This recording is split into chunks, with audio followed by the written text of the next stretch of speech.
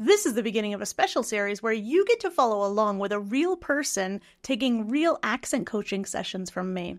In this assessment session, you're going to meet Miguel, a tech coach and a creative coder from Ecuador. And you're going to hear him speak with his natural English accent and explain why he sought accent coaching with me. And together, we're going to identify his key struggles, such as intonation, syllable stress, and connected speech. And then, by the end, we'll come up with a long-term plan to help him. And I'm really excited for you to hear this, since it'll give you a clear idea of what goes on in a real accent coaching assessment session. Hi, I'm Accent Coach Bianca, and I'm here to help you because you might not know this, but your voice is your choice when it comes to your accent in English. I try to release a podcast episode every other week, and you can subscribe and get the show notes wherever you get your podcasts. And by the way, that includes YouTube for the full video version. Now let's get on with the show. So, Miguel, we're going to have an assessment today, and we're going to have an action plan when we finish. So I have a couple of questions I want to ask you. I'd like to hear you talking for about 5 minutes so I can hear you kind of fluidly speaking. Then I have a thing that I want you to read that's specific for accent coaches because it has all the sounds that I'm looking for. And during that, I'll be taking notes. Then we'll look at our notes. I'll share my screen. We'll look at the notes together and see if all of that makes sense and where we can go from here. How does that sound? That sounds very good. Awesome. Okay, so in our chat box, I'm going to just throw in some questions there. If you don't want to answer any of them, it's totally fine. But here, I want to get a sense of like how I can help you, right? More than anything else. So I'm just going to copy and paste in our chat box. Okay, so there's a couple questions in there. And then when we finish those, we'll just keep going. I read it, right? Mm-hmm. Yeah, you can read it and then just tell me and I'm just going to be taking notes, okay? What's your biggest challenge right now? Tell me about your background in English, past and present. Tell me more. There are some questions, right? Mm-hmm. So my biggest challenge right now in English, I believe, is partially on the grammar part. Because I noticed that, especially when I talk, a lot of intricate grammar things, I am not able to do those perfectly. So I want to improve those. Mm-hmm. And also, I am very good at listening in English. I can understand almost anything. Maybe some accents are a little bit difficult, but that's like the part that I feel most confident on. But the part of speaking in English is very tough, especially because when I am speaking, I get a little bit anxious.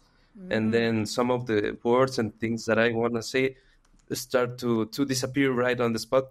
And that's very tough. I noticed this on these times because I joined the Night Owl Nation and I have tried to speak with native and also people that speaks English better than myself. And this part of having the conversation like I can do on Spanish, it seems to be super, super tough for me in English. So that's probably the part that I would like to improve. And my background in English, I learned English in school and then a little bit in college, but I stopped. And then I only had been using the internet in English all the time. And I believe that's the thing that helped me most. But as you know, I can talk to the internet. It's very tough to practice in English in the internet. So that's the part that I feel like that's lacking the most on myself. And the next question is, tell me more about your motivation. I would like to create some videos for trying to explain a lot of technical stuff from the work that I can do, that I do. And would love to do that on English and also on Spanish, but I feel that on English it could help way more people than on Spanish because most of the internet is in English, right? And what's important to you in life regarding language? And as I also want to tell you that I would love to someday travel to maybe North America or any country, right? And having the ability to speak English very fluently would help me a lot to enjoy the travel, to meet people and all that stuff. Next question is, have you tried anything else to work books, courses? I have not tried anything besides joining a few communities that are technically related, some kind of that stuff, but not something that's specific on English. I hadn't done that. This would be my first time. Cool. What language do you speak? I speak Spanish. I am a native Spanish speaker. Where are you living right now? I live in Ecuador. Ecuador is located on South America. It's right at the center of the earth. That's maybe what they call it, Ecuador. Tell me about the kind of work that I do. The kind of work that I do is a lot of technical stuff related with video and computers, especially with the artistic part. But I am leaning towards software developing. Oh, okay. Which is also all programming is done in English, right? Everything in programming is in English, so that's very important for me right now. And the last question is, tell me about you, a specific time your accent made you feel frustrated. I feel like like my tongue stops a lot. In Spanish, is trabarse. I don't know how do you say that in English. I'm not sure. That one, yeah. Maybe Like when it works, as in trabajar. Yeah. Yeah. Okay. What it's like I can get into a zone that my tongue doesn't trabarse. It just doesn't work. Yeah. And then, it stops working. But I don't know what causes. Maybe it's a little bit of anxiety, but I hope that by practice and also by a lot of practice, I can make that better. So, some more questions. What does a normal day in your life look like? I wake up. I usually don't have breakfast because I am trying to fast. I'm a little fat. I want to lose a little bit of weight.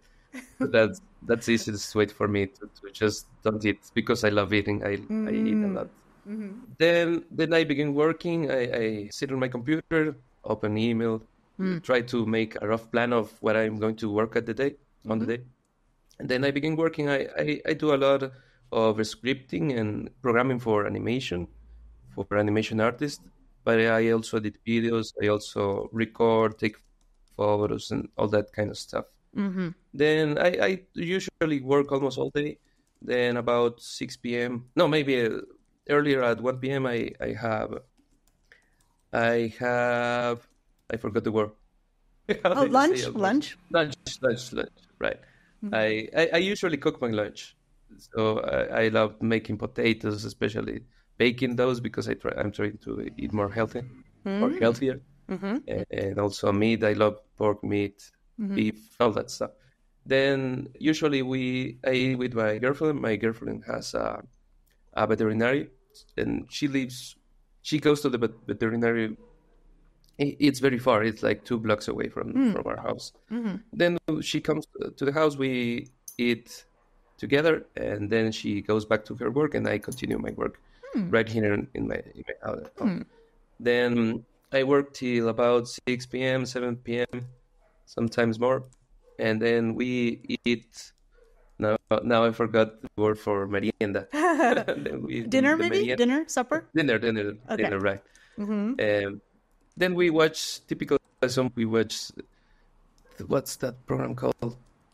Diosas del shopping, or some kind of program about shopping that my girlfriend likes on entertainment. Perfect. Yeah, I don't like it that much, but I watch it. You watch it with her anyways. Nice. And that's that. Yeah, perfect. That's very clear. That's my typical day. Awesome. Yes. Very nice. Okay, I have 3 more questions for you. Next one. And then I'll ask you if you have any questions for me. And then we'll do the reading part. Okay? Is that cool? Great. Should I continue? Yeah, we've got just three more. I think there's 3 more in there, right? Okay. Tell me more about how you decided to take classes with me.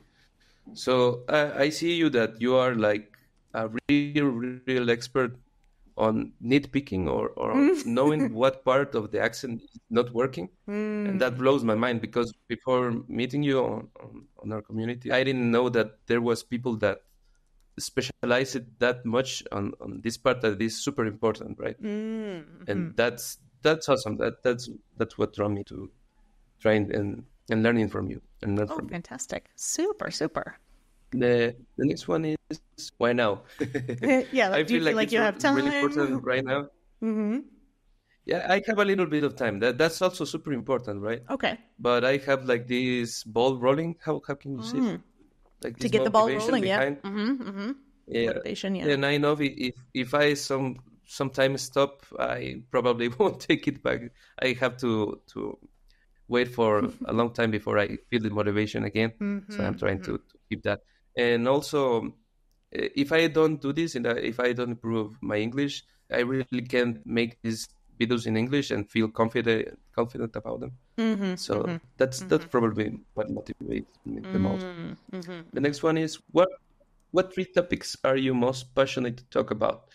Maybe on my career, are you asking? Yeah. Like, especially in your case, since we're probably preparing a lot of videos and scripts, what topics do you most talk about in your videos? What are the main talking points so we can make sure all of that vocabulary, all of the, intonation, connected speech, things like that on those topics sound really good? Probably most of the topics that I am probably gonna be talking about are technology related and also video related and also creativity related. I'm trying to position myself as a technology coach, and hopefully when I feel ready, I will try to make, like we are doing right now, right? Yeah. Some kind of coaching around technology, or maybe how to set up a podcast and that kind of stuff. Oh, perfect. Yeah. Technology coach. I love this. This is great. So most of your videos are going to be about how to get better at the technology part of creating videos and being creative in doing that. Is that kind of like the scope of your videos? Okay, gotcha.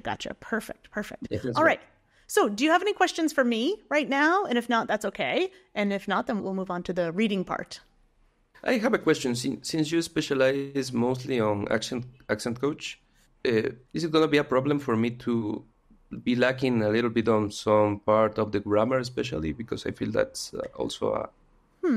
I think, okay, so there's 2 ways to kind of look at this. Number 1, I could just correct your grammar when there's a mistake, right? We can just add that into the mix. So for example, I think earlier you were saying on Spanish rather than in Spanish and on English rather than in English. So if that's something you want, I will just stop you and I'll say it's in, not on. And I can just do that along the way. But some people say, no, Bianca, I'm just here for the accent. I'll pick up the preposition somewhere else, right? Fine. If it's a question of like, you're not saying that grammar thing correctly in the pronunciation, like let's say on, you said un, let's say, and you didn't want me to correct you to say in, then I can do that too. But I can make sure that you're saying the wrong thing correctly. Does that make sense? So I can either correct your grammar or I can make sure what you're saying is correct, even if it's not grammatically correct. You see what I mean? So which do you prefer? I would like for you to correct me everything you can. Okay, cool. And even vocabulary too, for example? Yeah. Is that something? Okay. Yeah, because that's super tough, right? I feel like when you are hearing someone speaking in English, and if you don't know some part of the vocabulary, some word that they are saying, you can maybe infer what they are saying because of the context, but not actually know the word exactly. Yeah. So it would be awesome if you can help me with that. Perfect. Yeah. And especially since you're doing like technology kind of stuff, I can tell you, oh, like maybe this is the right word, but it doesn't make sense to me as like a user of this. Like I'm still not getting it. Maybe you need to use simpler terms, or maybe you need to kind of describe something, because that's often a problem. It's not that the word is wrong, because that's the word you're supposed to use. It's just that we, the listeners, we just may not know that. You know what I mean? So if that's the case and there's something there that doesn't make as much sense, then I'll stop you too and say, oh, let's find a different way to say this, especially if you're going to do a video, because that should be really, really clear. Okay, so I'm going to add that to the list. Cool. I'm going to call it vocabulary and phrasing too. So how you put things. Because if it doesn't make sense to me, it's probably not going to make sense to your audience. And I don't know that much about technology. So perfect. Okay, cool. So anything else that you want to ask me about right now? And if not, that's okay. No, I think that's about it. Okay, cool. So in the chat box, I'm going to send you a link to a document, and it's just a little story. It's just a text that I want you to read, and it's a silly story. It doesn't make sense really, but it doesn't have to, because it just has all the sounds that I'm looking for. So that's the thing that I want you to read out loud, and I want you to read it actually 2 times if you can. And the reason I want you to read it 2 times is because the first time you read it, I'm going to be listening for your pronunciation. Right? When we talk about accent and accent coaching, we talk about 4 P's, we call them. The 4 P's. So we've got pronunciation. That's the first one. That would be like if you said "d" instead of "the," right? Maybe that's not a big deal. Like you said, the context can sometimes help that out. But if there's two words that are similar, or you make a mistake and that word doesn't make any sense, that's pronunciation. The second one is prosody. And prosody is the music of your voice. So the connected speech, the rhythm, the intonation, those kinds of things, right? And making mistakes there just might feel a little weird. So we'll look at pronunciation and prosody. And for most people, that's all they need. But because you're doing videos, I think we need to think of the other two P's, right? Number 3, it's oral posture. The P is posture. So making sure that if there's some muscle tension that exists there or some pattern of your muscles, from Spanish probably, that we work on that muscles so that when you switch to English, your muscles are kind of doing a different thing. Does that make sense? That third one? The oral posture? Yeah, wow. Yeah, how you hold your mouth. And then number 4, for you, very important, anybody who's working on videos or has, some kind of branding to worry about, then that one is person or personality. So when you have your videos, is that the normal Miguel that's speaking, or is that like the teaching Miguel? And how does your voice kind of come out in those personality things or that personhood, right? So I might have like a teaching voice if I'm teaching in a classroom, and then I might have my like at home voice, and you might have like the girlfriend voice, or you might have like I'm talking to the dog right now voice, right? And so you might have a different voice that you develop for your videos. Does that make sense? Those 4 things? Yeah. Awesome. That's very cool. Yeah. Cool. Okay, so the link that I'm giving you now is the story that I want you to read out loud. And I want you to read it 2 times because now we're going to think about pronunciation mistakes, and then we're going to think about the other one, the prosody. Right? So now we're going to read this.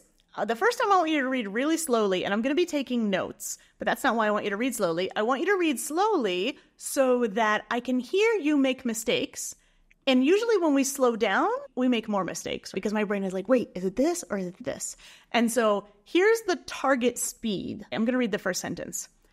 Here's a story for you. I want all the words to be kind of separate. Do you see what I mean? And I want you to make mistakes. Okay. Your job right now is to make mistakes. And my job is to collect the mistakes. And then we're going to organize them and see what's most effective for you. We'll put them in order. We'll prioritize them. Does that make sense so far? Yes. Okay, nice and slow. Whenever you're ready. Okay. Comma gets a cure. Well, here's a story for you. Sarah Perry was a veterinary nurse who had been working daily at an old zoo in a deserted district of the territory. So she was very happy to start a new job at a superb private practice in North Square near the Duke Street Tower. That area was much nearer for her and more to her liking. Even so, on her first morning, she felt stressed. She ate at a bowl of porridge, checked herself in the mirror, and washed her face in a hurry. Then she put on a plain yellow dress and a fleece jacket, picked up her kit, and headed for work. When she got there was a woman with a goose waiting for her. The woman gave Sarah an official letter from the vet. The letter implied that the animal could be suffering from a rare form of foot and mouth disease, which was surprising, because normally you would only expect to see it in a dog. Sarah was sentimental, so this made her feel sorry for the beautiful bird. Before long, that itchy goose began to strut around the office like a lunatic, which made an unsanitary mess. The goose owner, Mary Harrison, kept calling, which Sarah thought that was an odd choice for a name. Was strong and huge, so it would take some force to trap her, but Sarah had a different idea. First, she tried gently stroking the goose's lower back with her paw, then singing a tune to her. Finally, she administered either. She administered either. Her efforts. Her effort. This is tough for me. This one. Her efforts were not futile. Futile. Futile. There you go. In no time, the goose began to tire, so Sarah was able to hold on to Coma and give her a relaxing bath. Once Sarah had managed to bat the goose, she wiped her she wiped her off with a cloth and laid her on her right side. Then Sarah confirmed the vet's diagnosis. Almost immediately, she remembered an effective treatment that required her to measure out a lot of medicine. Sarah warned that this course of treatment might be expensive, either 5 or 6 times the cost of penicillin. I can't imagine paying so much, but Mr. Harrison, a millionaire lawyer, thought it was a fair price for a cure. Woo, awesome, awesome. This is a reading that many accent coaches and dialect coaches will use, and it comes from a woman who said, yes, and you can use this as long as you tell people where it comes from, right? So this is called Comma Gets a Cure. This is one of the texts that we'll use because it has all the things we're looking for, and it doesn't matter which English you use. If you use Australian English versus New Zealand or South African, doesn't matter because all those sounds are already included in there. So yeah. Okay, cool. So now we got the pronunciation part where I've got all the sounds because you were reading nice and slowly. And I only care about the patterns more than anything else, right? So if you make one mistake, it's probably a mistake. But if you do something 2 or 3 times, then it goes on the list, right? And maybe we're going to investigate a little bit more. So second time through, now that you know the story, you're just going to read it normally, as normally as you can while you're reading at whatever pace, whatever speed is comfortable to you. This time, I'm looking for what we call prosody. So connected speech, syllable stress, rhythm, intonation, those kinds of things, right? More about the music of your voice. Does that make sense? Yeah. Awesome. So whatever speed's comfortable to you, go right through it again whenever you're ready. So Comma Gets a Cure. Well, here's a story for you. Sarah Perry was a veterinary nurse who had been working daily at an old zoo in a deserted district of the territory. So she was very happy to start a new job at a superb private practice in North Square near the Duke Street Tower. That area was much nearer for her and more to her liking. Even so, on her first morning, she felt stressed. She ate at a bowl of porridge, checked herself in the mirror, and washed her face in a hurry. Then she put on a plain yellow dress and a fleece jacket, picked up her kit, and headed for work. When she got there was a woman with a goose waiting for her. The woman gave Sarah an official letter from the vet. The letter implied that the animal could be suffering from a rare form of foot and mouth disease, which was surprising because normally you would only expect to see it in a dog or a goat. Sarah was sentimental, so this made her feel sorry for the beautiful bird. Before long, that itchy goose began to strut around the office like a lunatic, which made an unsanitary mess. The goose's owner, Mary Harrison, kept calling, "Comma," which Sarah thought was an old choice for a name. Comma was strong and huge, so it would take some force to trap her, but Sarah had a different idea. First, she tried gently stroking the goose's lower back with her palm, then singing a tune to her. Finally, she administered either. Sorry. Her efforts were not futile. In no time, the goose began to tire, and so Sarah was able to hold onto Comma and give her a relaxing bath. Once Sarah had managed to bath the goose, she wiped her off with a cloth and laid her on her right side. Then Sarah confirmed that the bed's diagnosis. Sorry. Then Sarah confirmed the bed's diagnosis. Almost immediately, she remembered an effective treatment that required her to measure out a lot of medicine. Sarah warned that this course of treatment might be expensive, either 5 or 6 times the cost of penicillin.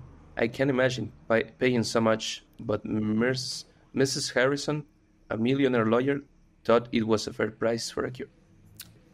Awesome. How does that feel now? Yeah, it felt much better, but when I read a word that I don't know exactly how to read, I become anxious, and then it messes up my reading for a little bit of time. You're like trip over it. Yeah, you're like, wait, what? And then like when you trip on the sidewalk and you keep kind of stumbling a little bit, right? Totally normal. Yeah. Some people like really get paralyzed by that. And there's a name for that. That's called affective block. Affect meaning your emotions. You're blocked by your emotions. You're like, wait, but I have all this language. Happens to me in Spanish all the time, right? Depending on maybe who I'm speaking to or what the context is or how kind of confident I feel about the material, you know, or the content. So that's something to think about.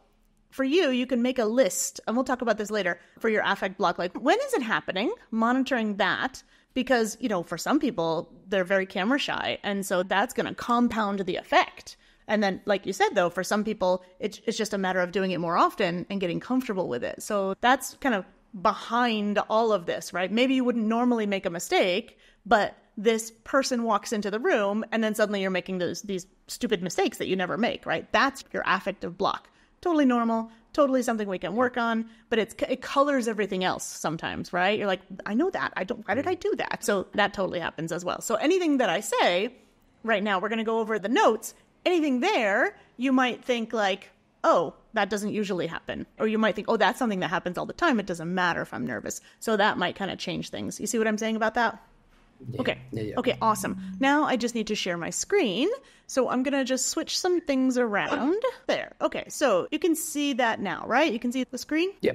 Okay, beautiful. Also, I'm going to maybe make it a little bit bigger. Okay, so at the top, these are just the questions that we started with. Now we're going to go over any of my notes and we're going to have a plan for you. And if there's anything that you don't understand, just stop me. It's totally fine. In the beginning, these were just the notes that I was taking when you were answering those questions. So later, if you see a mistake, then just let me know. I'm going to email this to you later, but obviously I don't want to put your email up right now. So let's start with this analysis, right? You said grammar, check. I noticed especially it's prepositions. That's mostly what it is, right? So if you're feeling anxiety about the grammar and you just focus on prepositions, I can give you some review stuff to do. I think a lot of that's going to clear up. Other than that, I didn't hear a lot of grammatical mistakes like in your tenses or anything like that. Maybe you're kind of holding back and you're not using more complicated sentence structures because you feel like you might make mistakes.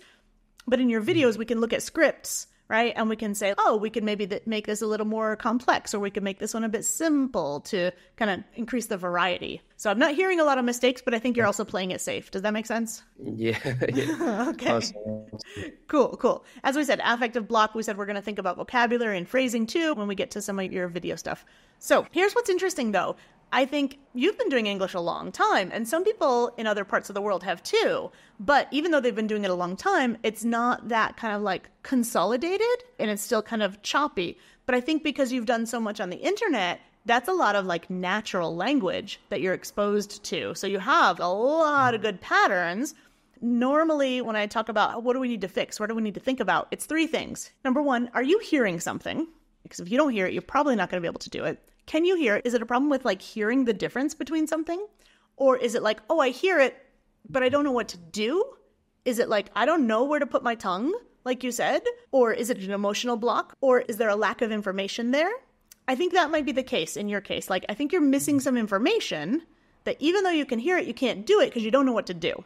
So some people, they can hear it, they know what to do, but then they can't physically do it because they haven't had enough practice with it. There's no muscle memory there. So I think mainly what's missing is some awareness about some things, right? And once you know them, then you can practice it, and I think it'll be fine. Does that make sense where I think the problems are? I don't think you can't hear it. I think you're just missing some information to put into practice. Yeah, no, I agree totally. Yeah. Awesome. That's easy.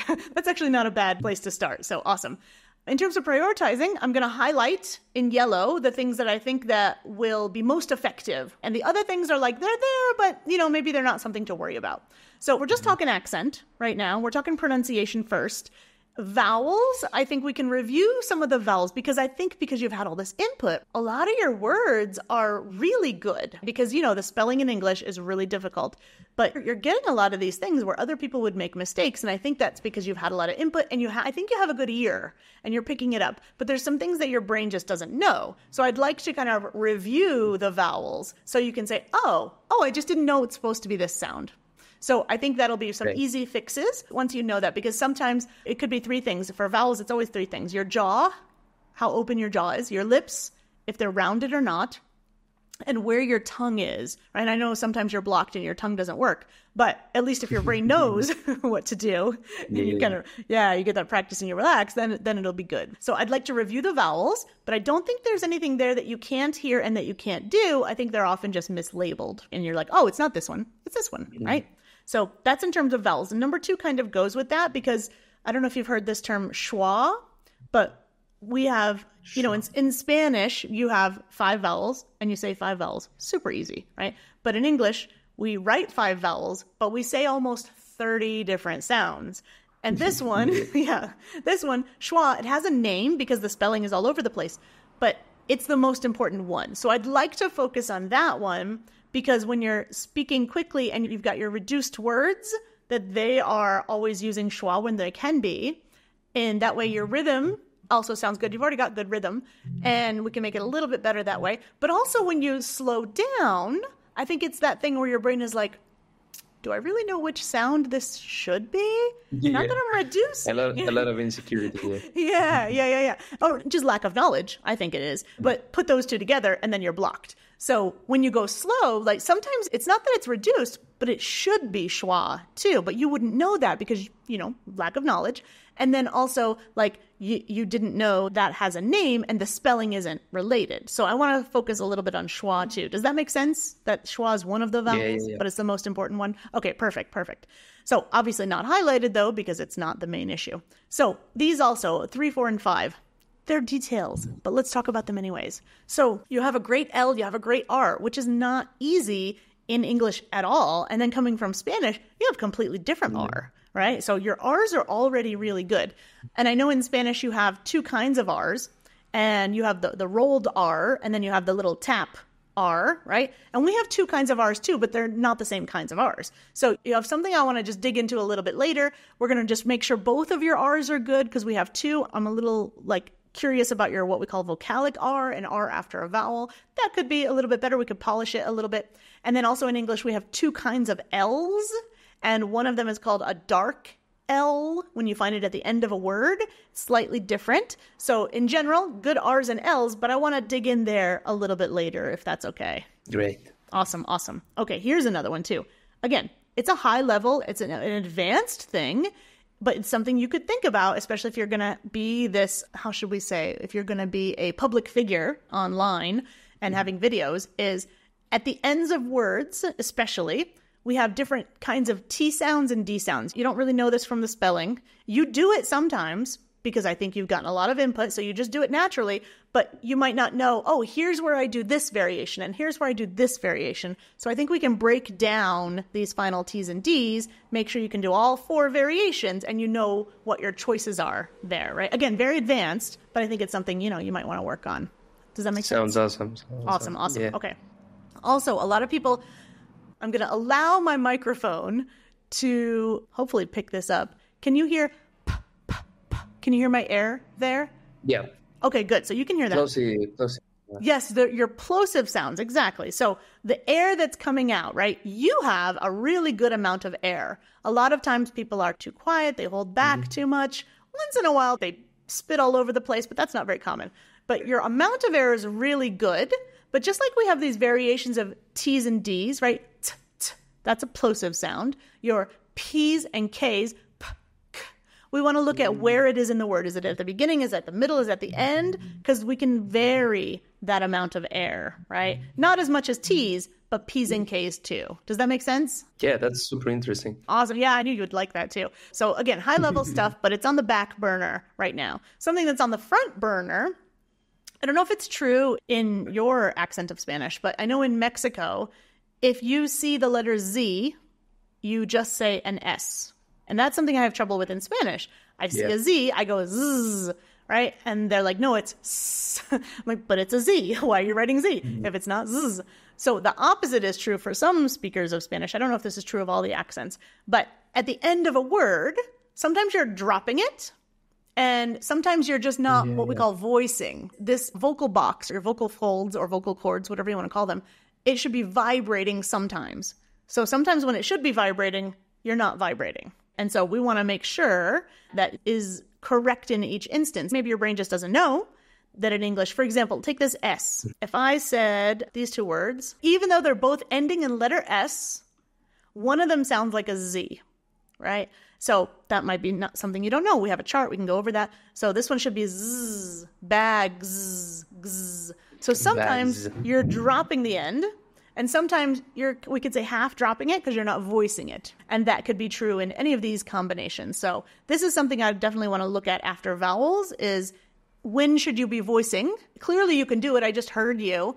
But I think it's like, oh, I didn't know I'm supposed to do this here, but not here, right? Yeah. It's the letter S. How are you supposed to know it's not you? It's English. So does that example make sense? Yeah, I was on your Thursday monthly masterclass, and that was the first time that I gained this knowledge about that some words in English you don't have to voice the vocal folds. It's only some of the words. That was a really, really new thing for me. Because in Spanish you almost never do that. Yeah, Never, maybe never. Yeah. When you have an S at the end. Especially at the end. Yeah, exactly. And that could be larger. It could be like, it should be g instead of k, right? And I think it depends on which, dialect of Spanish, but maybe the ends of words in Spanish aren't as important either. So maybe you're just like, meh, who needs it, So, yeah. Yeah, maybe that's... So we can go through that too. So that was the first reading, the pronunciation part. Now let's look at the prosody. Oh, by the way, do you have any questions about this stuff in the pronunciation? No, I think it's pretty clear. Okay, awesome. And if not, then just stop me anytime. So we'll start to work on those ones that are highlighted first, then we'll see about those. So I think, again, because you have had so much exposure from the internet and very natural language, you have really good prosody. So we might think about making it stronger and also telling your brain, hey, did you know this is what you're doing? This is what you're doing. This is how you can make it better. So maybe talking a little bit about it. For example, syllable stress in Spanish is so different than in English, right? You have different rules. How you do it is different. So for us in English, you have really good syllable stress for a Spanish speaker. Here's two things, though. Sometimes it's on the wrong syllable. Let's say veterinarian, right? You're like, well, where's the stress there? Maybe that's because in Spanish it's very close, but you're just applying that pattern. So maybe it's just on the wrong syllable.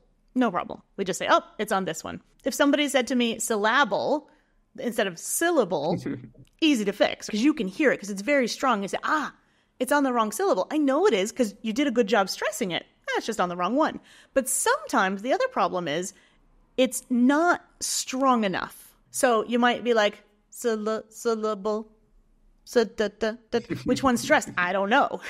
Right? So, but maybe that's because in Spanish, it's just not as much of a jump in the stress. Or maybe you're holding back because you're like, I don't really know which one is supposed to be stressed. So I'm just going to play it safe. Yeah, exactly. Exactly. I do notice that when you are going slowly, like reading, you're making more mistakes, which that tells me you're not sure. And then when you go fast, maybe you're trusting yourself more, or maybe you're guessing, but I find that it's very strong. Your syllable stress is stronger. So we can break it down. We can say, how do I stress a word? Or how do I stress a syllable? And then which one could I be better at? Because there's 3 parts to that. And then which part is kind of missing here, right? Or is it just, I don't know and I'm hiding? Because I would prefer somebody to say it really strong, but be wrong so we can fix it rather than like hiding those mistakes. Yeah. So whenever we see a syllable stress mistake, we'll just pick that up and we'll go over those, what makes good syllable stress. So connected speech, like we said, connected speech is very good. Your flow is very easy to listen to. As we said, it's just sometimes the ends are not as clear as they could be. So then their connections aren't as good. Does that make sense? Those two things? Maybe not that much. Okay. I don't know what part of the end is. I don't know how to differentiate. When you have to end, for instance, on a high note, on a higher pitch, on some of the things that you're talking.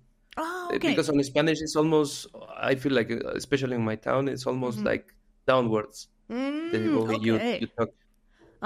What you're referring to is intonation, right? So when you say the pitch and how I'm ending a phrase, that's intonation. Maybe I'm not clear enough. Here, what I mean is when I say connected speech, for example, I say this disp, right? Between the words, how am I connecting the words, right? For example, here, I should try to get that as close as possible. Disp, right? You don't do this thing, which a lot of people who speak Spanish do. You don't stick a little in here. You don't say connected speech, right? A lot of people have a hard time with that. So you're good at blending these consonants, let's say. And for example, here, E to G, there is no connection there. And you're not making one. You're not forcing it. And this is a good place to maybe stop and breathe. So your connected speech is actually good. When you're talking about intonation, that's a little bit different. Does that make sense? Yeah. That makes sense. Yeah, and we're going to talk about intonation in a second. Well, let me go back to this. So your syllable stress, we said like sometimes it's off, it's on the wrong syllable. And sometimes it's just not strong enough. But you do have a good base of syllable stress. And I think that's why you have a good rhythm. And especially for videos, this is important because we want to stress the important words. Otherwise, we'll sound kind of flat. People don't know what's important to us. It makes you a little bit more dynamic, right? And so I think you have a good base of rhythm. I think we could turn it up a little bit to be even more dynamic in your videos. Maybe not quite overdoing it, but making it more stronger, just a little bit stronger because you're teaching and you want a little more dynamic voice in your videos. Do you see what I mean? And then balancing that with the reduction of especially using that schwa, like we said. All right, awesome. Last thing is intonation. And so as we said, intonation, I think that's it. You're like, oh, well, this is how we do intonation. It's not necessarily universal. It feels like it should be, but it's definitely not. So if you have this international audience speaking in a way where also maybe look at who your audience is, but if the receivers are expecting a certain pattern to your pitch, right, that just makes a better connection. So intonation has two functions. Number one, it shows attitude or emotion, or it shows what I want to do. So for example, you know how some people seem to be very like emotionless and to us like you don't really connect with that? I think especially in your videos, you want to have clarity in what you want them to do.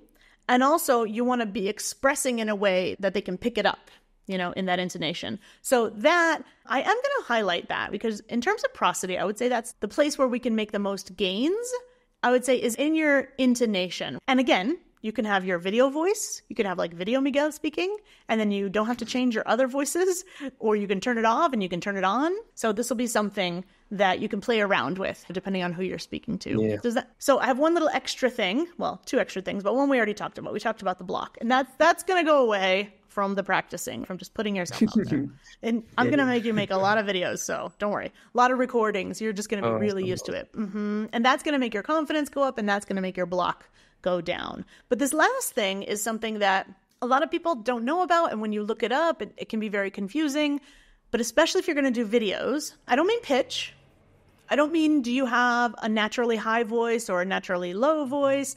What I mean is your placement. So if you're speaking from your head or if you're speaking from your chest, even though you might have the best microphone in the world, if you're the kind of person that is speaking from their head, which depending on your language or your culture, then if you're speaking from your head, there's an opportunity there that we miss, because if your audience is a chest-speaking audience, they're just not going to connect in that way. So I want to show you this trick of placement where you can lower your placement when you turn on your video voice. And then it sounds, at least culturally, it sounds to us like you have more authority about what you're talking about. We can turn that off and on. You can code switch to have video voice, goes down in your chest. And then anytime you want, you can put your head voice back in there. Does that make sense? Yeah, that sounds super awesome. Okay, so what questions do you have right now, if anything?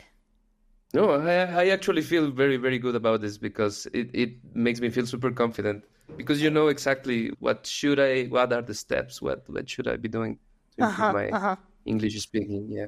Oh yeah, no question. And like before people do this, they might think, oh, I have so many problems. And then we look at it, we're like, well, we just highlighted 3 things. And we said, hey, if these 3 things are good, like 80% of your problems are gone.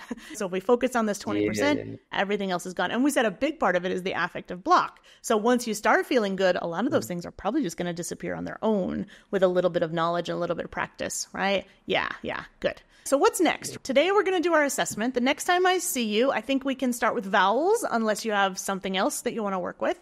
But let's think about what you should do between now and then. So number 1, you just read this thing, Comma Gets a Cure. There's another one called the Rainbow Passage, and I want you to read both of those. You'll click on this link, and it will take you to a secure site that's just for teachers and clients and students, and you sign in with Microsoft or Google. And the only people who can see this are me and the other people I work with. So I'd like you to record that. It's video. Record yourself saying the whole story of Comma Gets a Cure again, and the other one called the Rainbow Passage. That should take you about 15 minutes. Is that okay? Yeah. Both, right? And you don't have to write it down because remember, I'm going to email you these notes. So you don't have to write it down. Nice. Yeah, you'll just click on the link. Awesome. 2 more quick things before we're finished for today. Number 1, especially because we said, hey, what are the 3 topics you're going to be talking about? If you can think of any words or questions you have around that topic, maybe about how you should say a certain phrase, or is there a more simple way to say it? Or, hey, here's a word I always say and I'm not quite sure if it's right. Just make notes here on any words that come to your mind that are very important to you, very meaningful. And you can park them in your parking lot. And then next time I see you, we'll go over those words first. Okay? Awesome. Okay, cool. And then last thing is, if you want to see me once a week, if you want to see me twice a month, if you want to see me once a month only, you can change all of that stuff through Patreon, or if you want to join an extra club as well, that's on Patreon too. And I think, tell me if you want to do something different, but I think we'll work on the vowels first. We have these, if you want to look ahead, that's fine. We have these 13 sounds. We're going to go over this chart and make sure they're perfect and make sure okay, I didn't know this was different from this one, or, I'm supposed to do this one in this word? Okay, no problem. I want to review what we call the articulation. We said your jaw, your tongue, your lips for those 13 sounds. And then when we find mistakes, I'll say, it's as in book, not oo as in boot, for example. And so that's perfect. We'll be able to fix it. Okay, so I think vowels next, unless you have any other thoughts. And besides that, do you have any other specific questions for me right now? No, that's perfect. I feel like these vowels, I usually confuse them between them. So that's probably improving that would be super helpful. Because I feel like those vowels are the things that make my tongue get stuck. And I get stuck on the words that have some tough vowels. And also you mentioned the word software.